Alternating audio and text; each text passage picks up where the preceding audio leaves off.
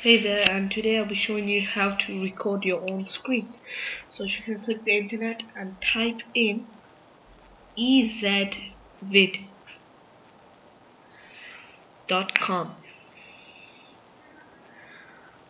Right.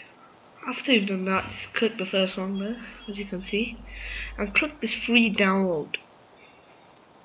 If you click there and pop up your top and click save file. Wait for it, scanning viruses, and just double click it to open it. And click run. Obviously I'm not going to show because I've already downloaded it. Click I accept, and there we go, that's it. So sorry I can't show it because of obviously I'm already using it. Bye. Thank you for watching. Please subscribe. Bye.